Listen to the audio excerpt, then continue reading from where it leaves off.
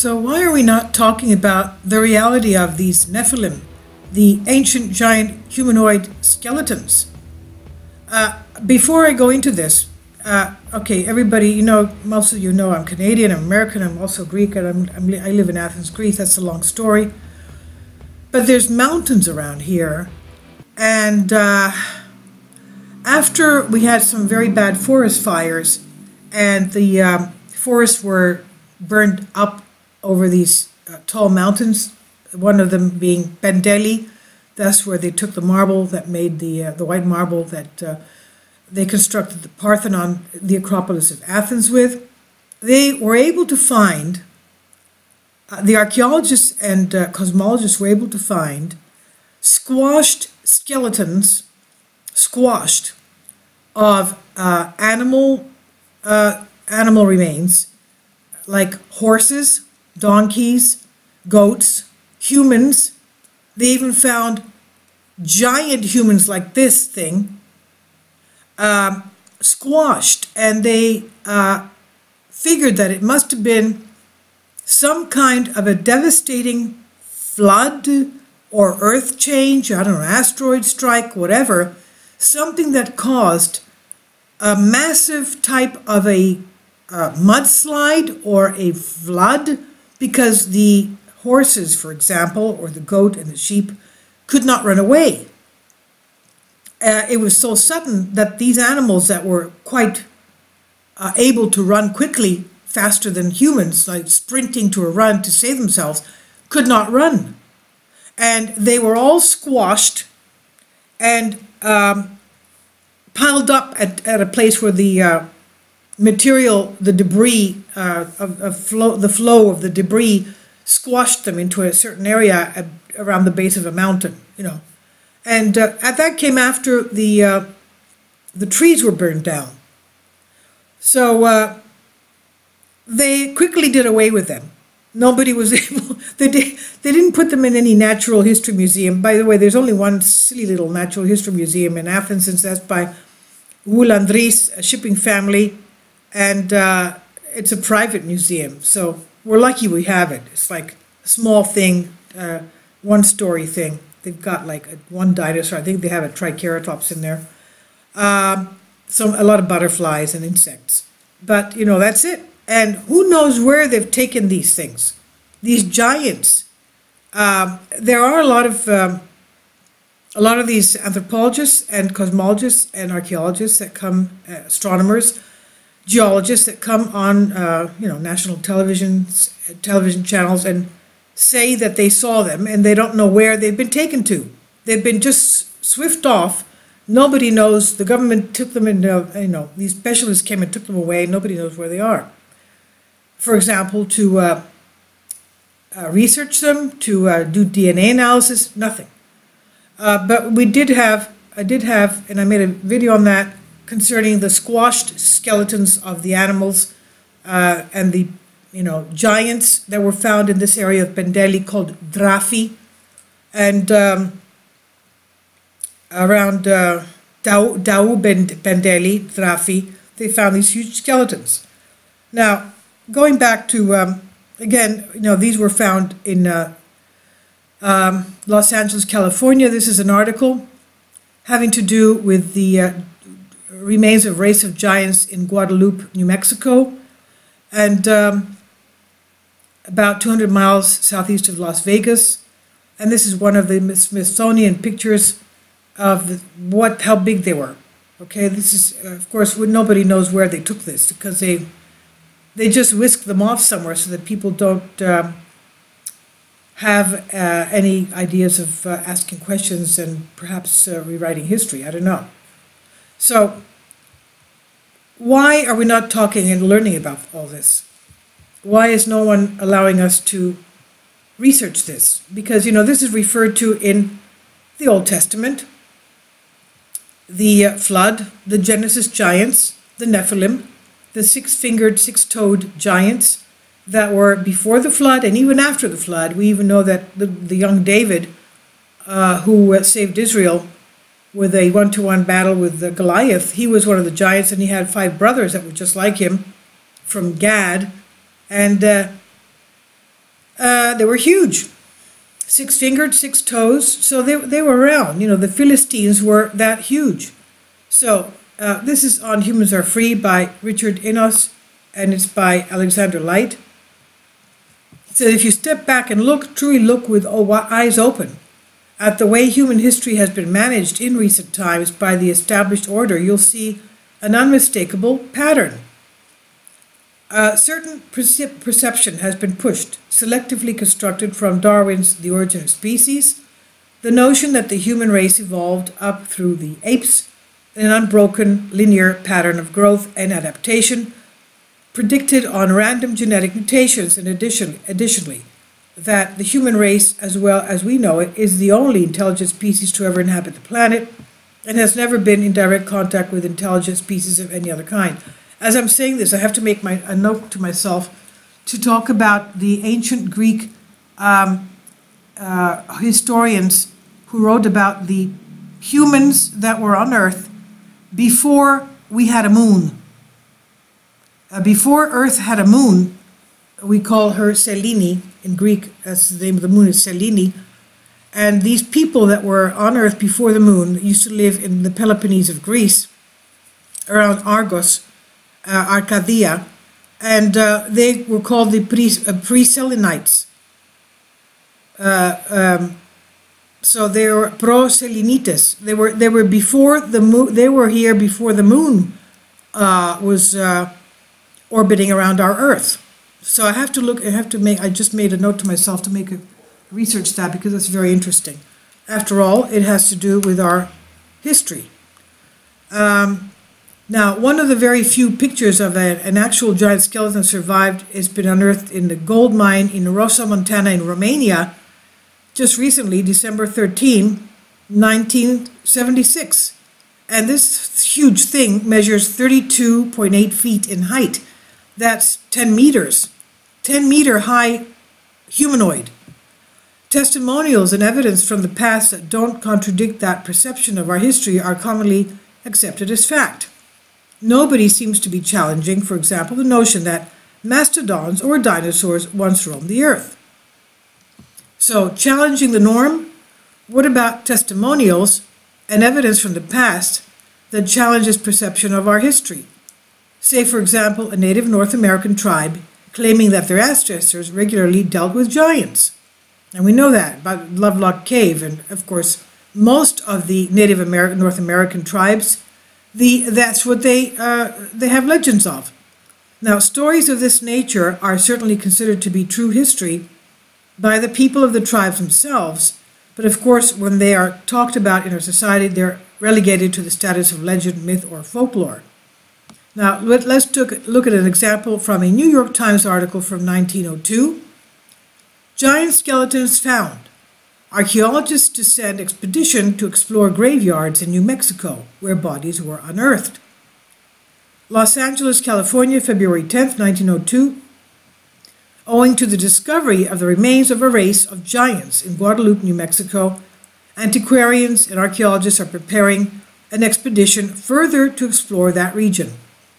This determination is based on the excitement that exists among the people of a scope of country near Mesa Rico, about 200 miles southeast of Las Vegas, where an old burial ground has been discovered that has yielded skeletons of enormous size.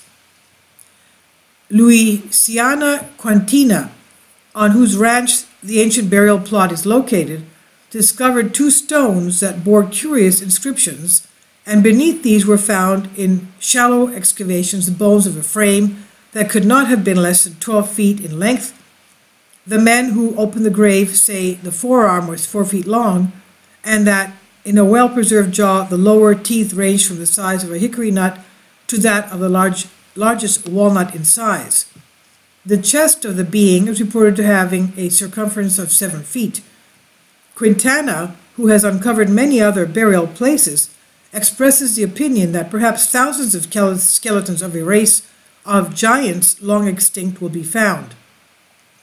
This supposition is based on the traditions handed down from the early Spanish invasion that have detailed knowledge of the existence of a race of giants that inhabited the plains of what now is eastern New Mexico. Indian legends and carvings, also in the same section, indicate the existence of such a race. And the mainstream newspaper article speaks of the discovery of giant skeletons that could not have been less than 12 feet in length, with aplomb. At that time, it seems such events were not met with the rapid skepticism they are today. It's only after the authority swoops in and takes possession of them, and then hides or destroys the physical evidence, such as the giant bones discovered above, that their narrative of skepticism and discrediting of native legends takes place. I would like to draw your attention to the fact that landowner Luciana Quintana expects to be able to find thousands of skeletons based on the historical information passed down from native tribes during early Spanish invasions that have detailed knowledge of the existence of a race of giants that inhabited the plains of what now is eastern New Mexico. The tone again reinforces that this information was accepted as history, not legend. It was fact. Stories of giants are ubiquitous. Such histories are not the isolated imaginings of one Native American group either. The article alone details similar testimony from the Choctaw, the Comanches, the Navajo, the Manta, and the Paiutes. But not only them. It's worldwide. The point is that the tribe, and worldwide also, that they're being taken and hidden somewhere or destroyed. Now, the point is that the tribes whose histories bring them back to the time when these giants were to have existed all give remarkably consistent testimony, not only of their existence, but also of their appearance, customs, and behaviors. And most of these giants were also man-eating tribes. We have stories and legends of these of the Cyclops in ancient Greek mythology. And let's go back to, for example, Ulysses. And the fact that he had to flee, he had to get the Cyclops drunk and then somehow escape from him. Okay, they were man-eating giants. Now, why are we not open to view these claims as historical fact the way we do with the more uncontroversial data about the past we are provided with, for only one reason: the well-established discomfort of cognitive dissonance, a temporary mental anguish that comes from having the perception of reality we're born into threatened in our minds. And our authority uses this phenomenon to deepen the programming of their control perception using fear, ridicule, shame, and other thoroughly researched social and cultural mind control techniques to keep us on the straight and narrow. Now, what about President Abraham Lincoln and what he said, what he observed? This is very, very serious. We have to remember what Lincoln said. But before Darwin's work on the origin of species was slowly co-opted and transformed into a random, godless universe in the early 20th century, it's quite possible that people openly accepted the possibility that giants did exist in North America at some point in our past. Certainly this reflection on Niagara Falls by Abraham Lincoln in 1848 reveals an open-eyed, serene knowledge of the presence of giants in an earlier time in North America. Quote, this is what he said, quote, "It calls up the indefinite past, when Columbus first sought this continent, when Christ suffered on the cross, when Moses led Israel through the Red Sea, nay, even when Adam first came from the hand of his Maker, then as now, Niagara was roaring here. The eyes of that species of extinct giants, whose bones fill the mounds of America, have gazed on Niagara." As I'm saying this to you, my hair is standing on end. This is amazing what he said. The eyes of that species of extinct giants, he's talking about the Nephilim, whose bones fill the mounds of America, have gazed on Niagara as ours do now. Contemporary with the whole race of men, and older than the first man, Niagara is strong and fresh today as 10,000 years ago. The mammoth and mastodon, now so long dead, that fragments of their monstrous bones alone testify that they ever lived, have gazed on Niagara, end quote. He's not just talking about the mammoth and mastodon, he's also talking about the whole, with the whole race of men, older than the first man, okay? It's not just mammoth and mastodon, it's talking about the giants that were there, filling the mounds. Because, of course, the mammoth and mastodons were not burying each other in mounds. That would have been something with their little claws. And then kicking the dirt over their, their fellow mastodons and mammoths. No. It's the mounds and the humanoid giant Nephilim skeletons that are buried there. And we have this picture of the 47-inch human femur in the late 1950s during road construction in southeast Turkey in the Euphrates Valley. That's around where we've had the recent earthquakes there on the top of the Euphrates River origin. So many tombs containing the remains of giants were uncovered. At two sites, the leg bones were measured to be about 120 centimeters. That's 47.24 inches. Joe Taylor, director of the Mount Blanco Fossil Museum in Crosbyton, Texas, was commissioned to sculpt this anatomically correct and to the scale human femur. This giant stood some 14 to 16 feet tall and had 20 to 22 inch long feet. His or her fingertips with arms to their sides would be about 6 feet above the ground. The biblical record in Deuteronomy 3:11 states that the iron bed of Og, king of Bashan, was 9 cubits by 4 cubits, or approximately 14 feet long by 6 feet wide. So that's how big the king of Bashan was. Now, Genesis 6, there were Nephilim giants, that is, in the earth in those days, and also after that, when the sons of God, angels, came in unto, the fallen angels, of course, came in unto the daughters of men, and they bare children to them. The same became mighty men, which were of old men of renown. Now, like Lincoln was familiar with the histories of many of the native tribes of his time, there's a recognition on Lincoln's part here that the existence of Nephilim giants' bones, aplenty in burial mounds in America, is as well accepted as the existence of mammoths and mastodons.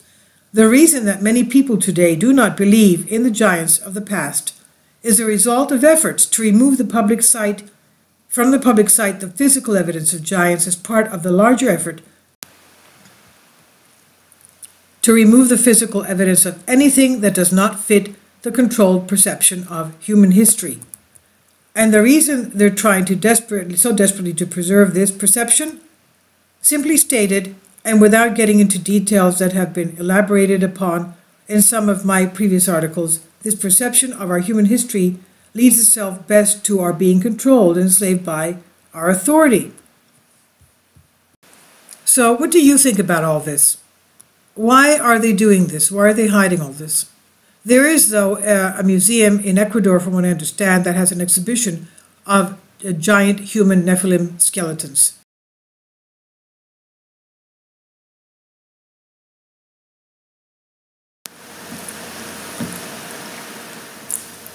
If you'd like to join me on my Patreon account, you will hear content not covered by mainstream media. These riveting stories will be based on my research, and I will state my opinions and give my personal insight on diverse and controversial subjects and world events not covered by mainstream media, and not supported by YouTube guidelines. So whatever I have on my Patreon, most of those will not be on my YouTube channel. Please consider becoming a member today. More of the most significant and important videos will be on my Patreon channel. Your support helps me to continue my research and keeps this YouTube channel alive. And we depend on your support, your generous charity, because we help economically challenged families here in Athens, Greece, in Kapota, and we also help the young generation with university tuition and the community around our church. Thank you.